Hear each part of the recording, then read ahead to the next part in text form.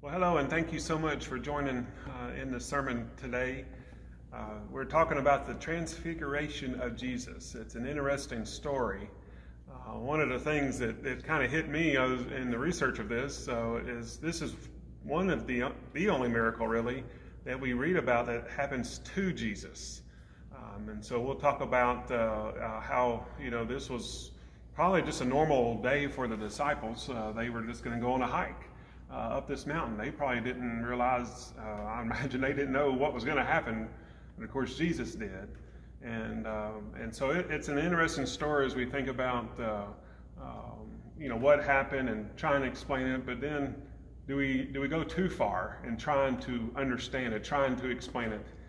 Another quote that I found, which was so interesting, is maybe that's not the point. Maybe the point is to join in.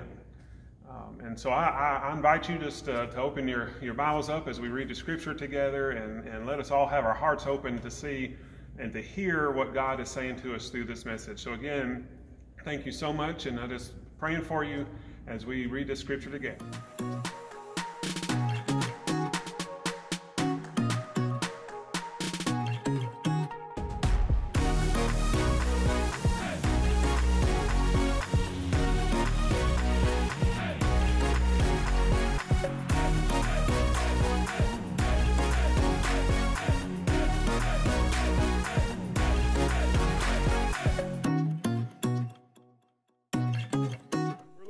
Matthew chapter 17, if you have your Bibles with you. As you know, the words will be here on the screen, but Matthew chapter 17, starting at verse 1. And if you would like to stand during the reading of this, I invite you to do so. Matthew 17, starting with verse number 1. 6 days later, Jesus took with him Peter and James and his brother John, and led them up a high mountain by themselves. And he was transfigured before them, and his face shone like the sun, and his clothes became dazzling white. Suddenly there appeared to them Moses and Elijah talking with him. Then Peter said to Jesus, "Lord, it is good for us to be here. If you wish, I will make 3 dwellings here, one for you, one for Moses, and one for Elijah." While he was still speaking, suddenly a bright cloud overshadowed them, and from the cloud a voice said, This is my Son, the beloved. With him I am well pleased. Listen to him. When the disciples heard this, they fell on the ground and were overcome by fear. But Jesus came and touched them, saying, "Get up and do not be afraid." And when they looked up, they saw no one except Jesus himself alone. This is the word of God for the people of God. Thanks be to God. Amen. You may be seated.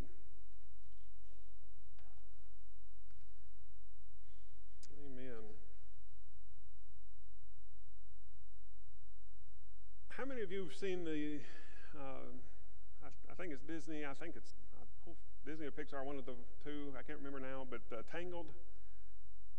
You okay? We've seen it about 25 times, so if you want to see it, I got several girls that wouldn't mind seeing that with you. So, but in this one, it's a story of Rapunzel, if you don't know. But anyway, in there, she has a little, I guess like a chameleon or something, and I'm always interested by the, what's that? Oh, I thought I was being corrected. But he changes color whenever he gets worried about if someone's going to get him or something like that. And I when I think about chameleons and how they can change color to blend in, that's kind of neat to me, I guess. They kind of blend in, most of the time because they get scared. They're fearful for their life. They don't want to be attacked by anything, and really, their natural colors, could be brown or gray or green. I often think, what if we could do something like that? Just kind of blend in a sense, kind of lose ourselves, get lost in a sense where, especially when we get scared, we can retreat and we don't have to get hurt or anything bad happening to us. But sometimes we make a comment. Usually when a human being is like this, we sometimes say they show their colors. Now, that is not a positive thing usually when we say that. Sometimes we get to this point and someone's done something to us, or a family member, and we go, they're just showing their colors, meaning they're not being a nice person, meaning that's what they really are, or it's coming out. We usually don't say that when we're being positive.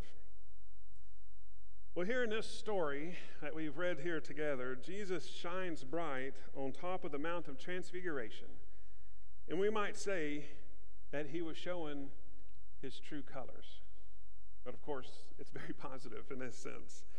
His holiness, his true identity, divinity, beamed not only around him, but in him and from him. We're like, where did this light come from? There's nothing that says there was a beam that came down from heaven. It came from within him, and it shone bright. He didn't conceal it. He didn't conceal his glory at all. He let it shine. It was just like that song, let it shine, let it shine, let it. All right, listen. When I say that, sing along with me. You guys do such a good, not you guys sing along with me. So he didn't conceal it. He let it shine just like the song says, let it shine, let it shine, let it shine. All right, yeah. You get the point. We're trying here, folks. But can you just begin? It's hard to even start to imagine the beauty of this scene. A light that was brighter than the sun. I mean, if you're like me, I've been blinded sometimes, and especially with the snow that was on the ground for a little while, and you walk outside when it was so bright. It was brighter than that. It was a bright that we have never seen, a beautiful sight for Peter and James and John to see. And one I can go ahead and guarantee they never forgot about for the rest of their life. Jesus took them on this high mountain to reveal his glory. Of course, they didn't really know what was going to happen. It was no big deal for them to go on a hike up this tall mountain. I'm sure mountain climbing, walking was something they did. That's all they did. But this one, of course, was going to be just a little different. But really, no one thought much when Jesus says, okay, you guys stay here. I'm going to take these. We're going to go up there. We'll be back. We'll see what happens. And no one really thought anything about it. It was just a normal day, normal thing. And of course, it had been a pretty intense week for them with everything going on, all the physical challenges and the stress that went in with ministry and serving the people, and the people always there and always wanting and this and this and this and this. It was stressful for them. So a hike was needed to relax. They needed some rest and relaxation. I too love to go hiking. We do that sometimes, for sure. When I'm out hiking and even if I'm by myself or with Mary and the girls, or was just hiking with a group yesterday a little bit, not very far, but even just to get out just a little bit, I see in my own self, it cleanses my mind. It just kind of, even though I do get to stop and just relax. Even when it was a little stressful on my body and my breathing, it's a way to relax. It does something for me. You can probably imagine that it would not be a bad thing if I was hiking right now. Sometimes we just feel so stressed. Sometimes with everything going on, and when is it going to end? And whatever that is for you, you might, some people like gardening and golfing, sitting there reading something, whatever it is for you, you know what I'm talking about. Those times kind of refill your batteries in a sense. They kind of give you that extra energy you need to keep going. And that's kind of, hiking, being outdoors is kind of like that for me. But this was more than just a physical thing that Jesus he wasn't trying to add steps to the disciples' Fitbit that they were probably wearing. It wasn't for that at all.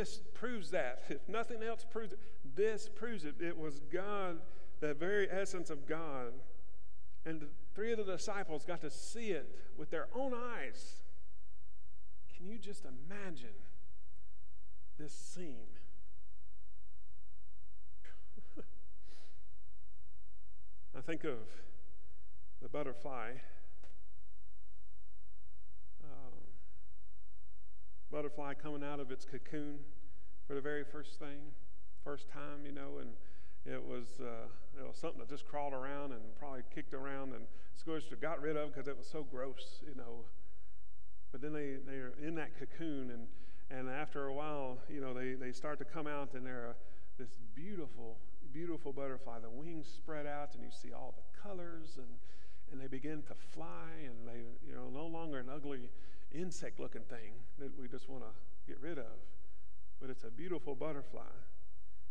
And I imagine what an awesome thing it was to see how Jesus shone like the sun, brighter than the sun.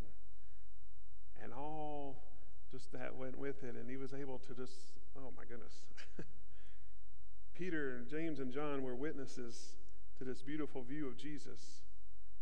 As they describe it to us, the Holy Spirit, I believe, wants us to envision it in our own hearts and in our minds with our eyes of faith, to see it like we were standing there with Peter, James, and John.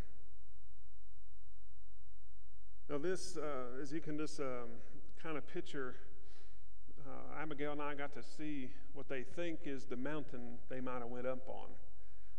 We never got to go up there, but we saw it, and I was looking for a good, clear picture for it to kind of show you what they think is a mountain. But it's overlooking this valley, and it's just, with that as a backdrop, with everything going on top, all that, just unbelievable to think about. In a way, the trip up the mountain really foreshadows another trip up another hill. If you think about the night before he's crucified, he's with his disciples, and they're going to Gethsemane. And, and really it's the same three disciples that he pulls off and says, hey, come on, let's go a little bit further into the garden and pray. I need you praying. Now, Luke's account of the story of the Transfiguration says that they, of the Gethsemane too, for sure, that they even started to fall asleep at both times. Here on this mountain as well as in the garden. And so that's just amazing to think about, the parallel between these stories of kind of foreshadowing of what's to come. Now, the theologian Karl Barth notes and says and writes about this miracle that it's unique among all the other miracles because it is something that happens to Jesus and not by Jesus. I never thought about it like that. That this is the one that the miracle happens to him, and this light comes out of him and shines brighter than the sun. Jesus never asked us to do something he wouldn't do himself. Jesus never asked more of us than he offers himself. And in this moment, his clothes are dazzling white, his face is shining like the sun, and he becomes that vessel of light, that beautiful light. And Moses is there, as we said, and Moses is often looked at as the one who represents the law, and Elijah was there, as we said, and he was the one that represents all the prophets, and they were there talking, just chatting away.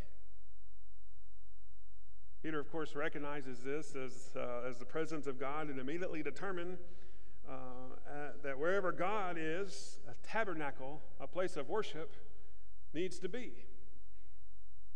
And so he's beginning to tell his plan. This is hey, let me do this because, this is a great thing. But a voice comes up over him. A voice from heaven speaks the same words that we heard at the baptism of Jesus at the beginning of his ministry. This is my son, my beloved, in whom I am well pleased. Only this time, the voice adds an important command to that statement. This time, God says, listen to him. Listen to him. Why listen? Why listen? Jesus had been talking about and sharing some clues and different things like that about what was going to be happening, what he was going to have to be going through. And, of course, none of the disciples wanted to talk about that. They didn't want to talk about his departure. That's one thing they didn't listen to very well. They wanted Jesus to rule powerfully over the world. The disciples wanted his kingdom to come truly on earth so that they wouldn't have to be, under Roman rule anymore, or anybody else's rule for that matter, that he would overthrow everybody. They didn't want Jesus to die. They didn't ever want to talk about that. And the times that it got brought up, the disciple says,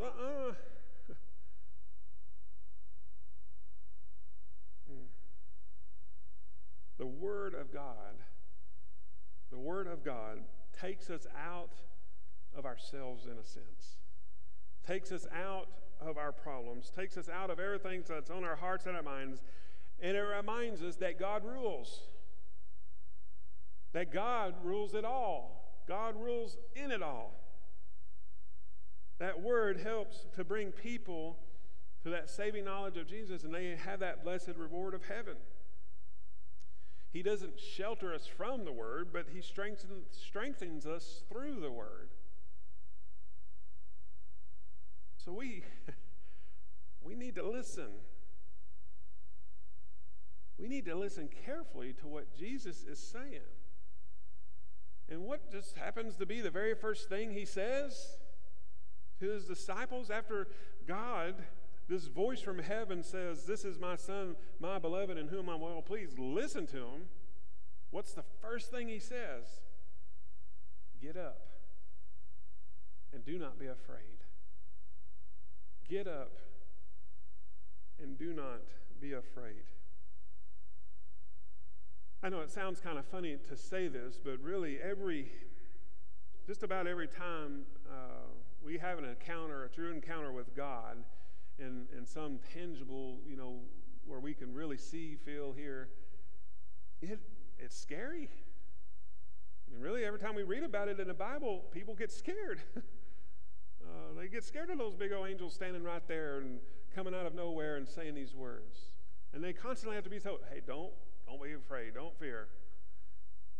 When we have that true experience with God, and a couple people told me some things after the first service today that has happened, and as awesome as it is, all of a sudden I'm like, oh my goodness, it's a little scary.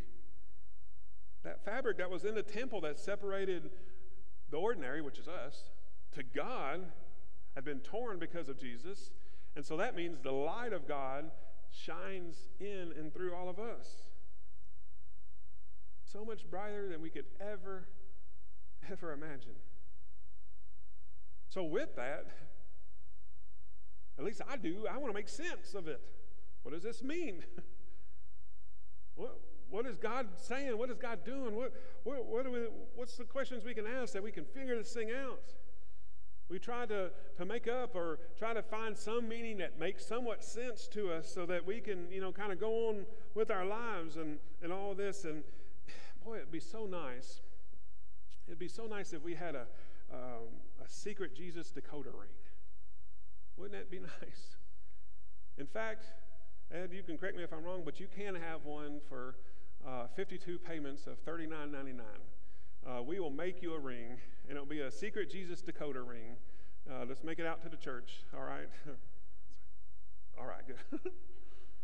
But wouldn't that be so nice if we really had something that we could just look at? Oh, okay, this is exactly what Jesus meant right here. This is exactly what this situation means. This is exactly what was going on here. And boy, that'd be nice if we could just make that ring and have that right there with us, that we can figure it out.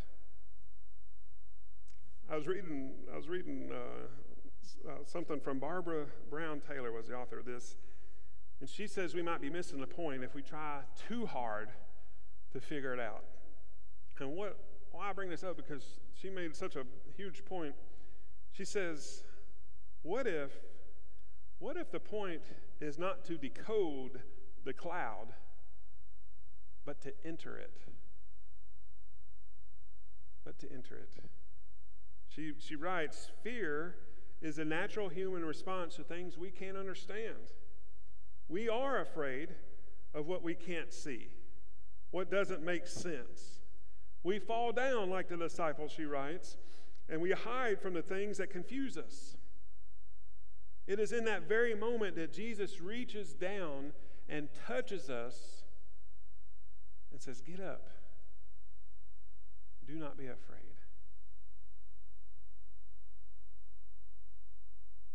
we sometimes get into some very dark places. Sometimes we get into situations we don't know how to get out of. We really don't know how we got in. And it scares us. This morning I did something that I really don't like doing because, quite literally, it scares me. I mean, we joke about being scared, but I had to do something this morning that truly, truly scares me. I got here so early. The sky was dark, and the church was dark. And I don't know what it is, but I am scared to death of dark churches. I wish that was a joke, but I was serious because I got here, I'm like, oh, doggone, should I just go drive around for a while till the light comes on, till the sun comes up? So I got my little light out. I opened the door, and I just started singing, Jesus loves me, this I know. Got in my office real quick, shut the door. I don't know why it is like that. But we really do get into some dark places, don't we? Where we can't see the next thing coming. Where we can't understand what's happening in our midst.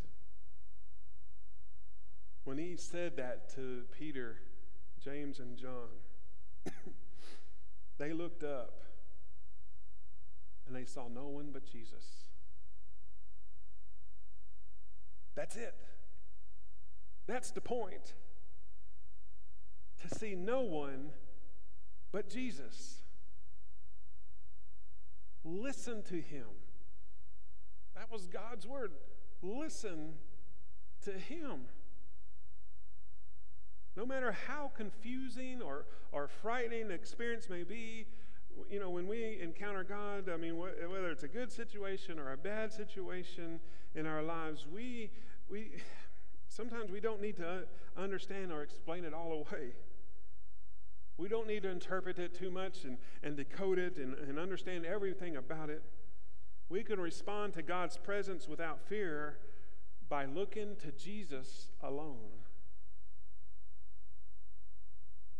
He doesn't scold us and berate us and talk down to us. He doesn't say, well, duh, come on, you should have got this by now.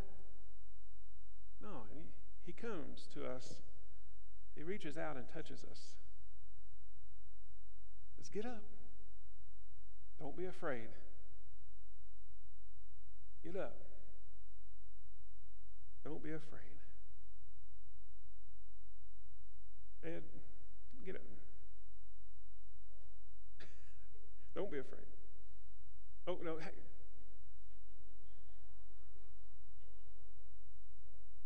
Not yet.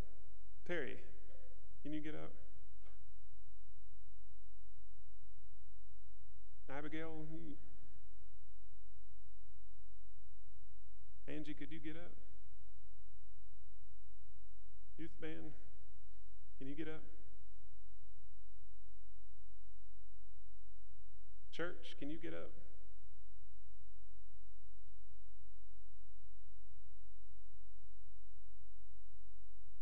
Peter was eager to put up a tent of meeting, a tabernacle, a worship space for his encounter with God, but God only wanted him to pay attention, to listen to Jesus. All right, you guys can sit down. I just wanted to see if you'd stand up. You guys did. That's great.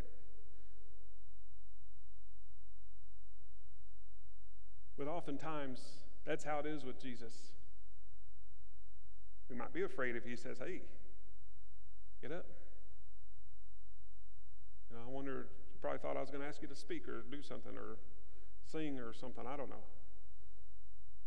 But a little scary to get our name called. It's a little scary when Jesus tells us to do something and we have no idea what in the world we're about to do.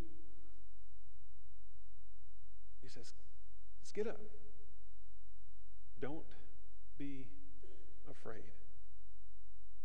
When we focus our attention on Jesus alone, we will start to look more and more like him.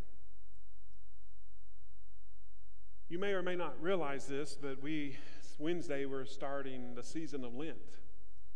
We'll have a special worship service that night. Ash Wednesday, we remember that we came from ashes, and to ashes we return.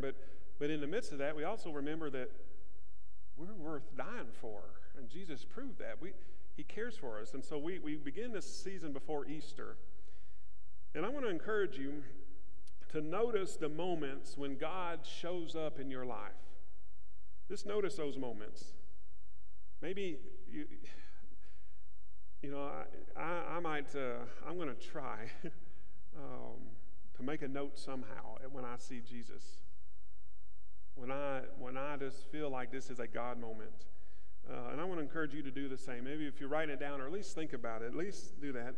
But I also want to encourage you to make yourself ready for God to show up in your life.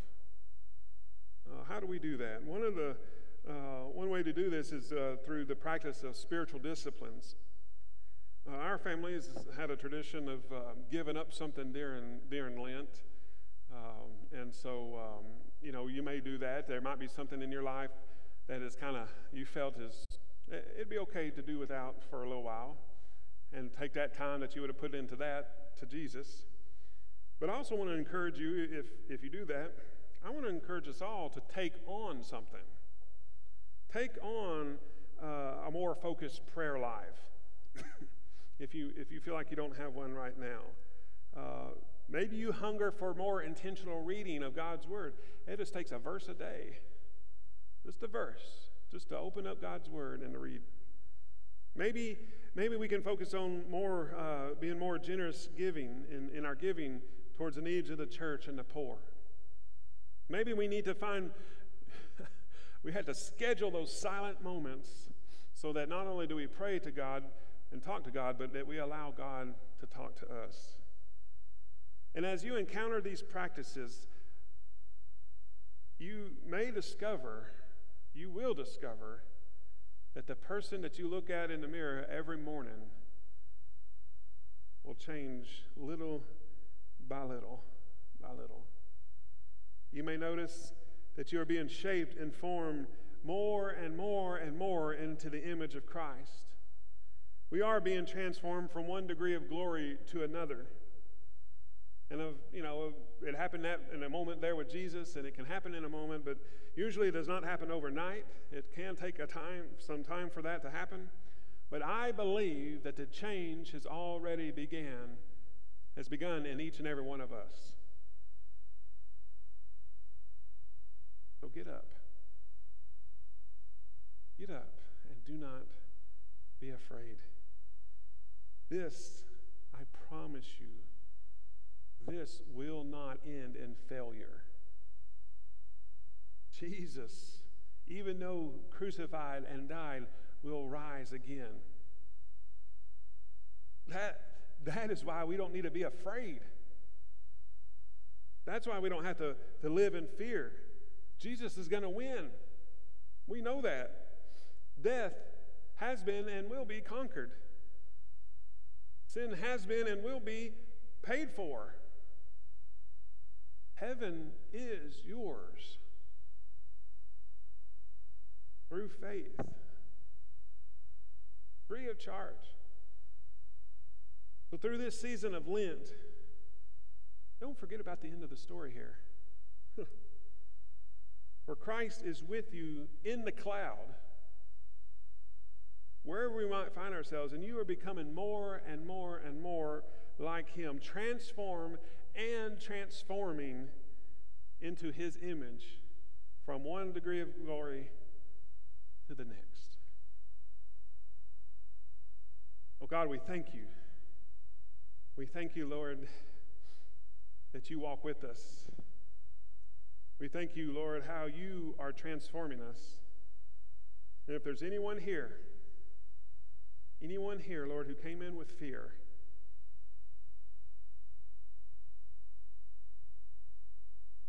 help them to feel your touch and to hear your words. Get up and do not be afraid. Pray this in the name of Jesus. Amen.